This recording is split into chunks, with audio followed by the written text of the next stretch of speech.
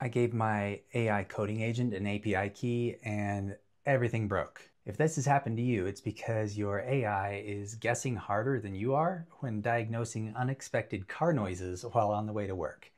Here's how to actually guide your AI agent to integrate an API the right way. This way, your app gets real data and not just made up nonsense. First, like and follow if you want to get better with building tools using AI. Now, keep in mind the AI coding agent is operating on out-of-date info when it comes to APIs. It doesn't matter what service you want to integrate. Its info is probably several months to over a year out of date, and that'll cause it to assume the API works a certain way, promptly breaking your app. Your build will go much smoother if you follow these steps. First, tell the agent what you want an API to be used for. This might be scraping the news, getting sports stats, or making a smart chatbot.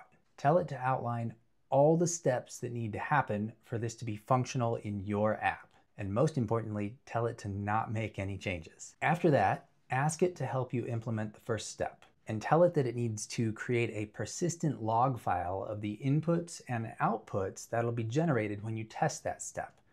That way you can see what was sent to the API and what was received back, and easily identify any assumptions before they propagate through the rest of your build. Third, you're going to run a test of the first step. That could be asking it to find all the teams on the sports API that you're using. That'll write to the log file what the request included and what the API responded with. And now you'll know if the request was sent wrong. And if it was correct, you'll have exactly how the data is formatted for your next element. Lastly, you need to have the agent look at the log file and use that info for tackling the next step that you had it outline in step 1. You're going to log, review, and feed that data back until all pieces of your API integration are built. If you follow this framework, you'll be able to teach the AI agent exactly how the API you're trying to use works, even if you don't know anything about the API yourself.